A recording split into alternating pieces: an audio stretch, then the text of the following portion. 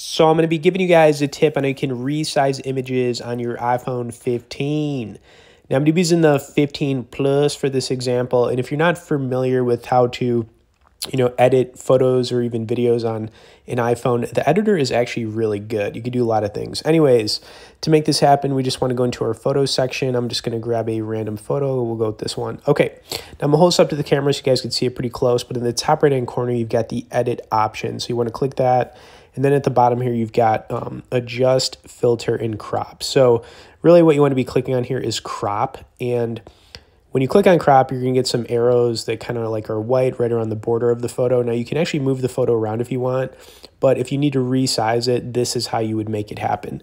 You could actually flip the photo too in the top left-hand corner if you need to like go from portrait to landscape or if it's not upright.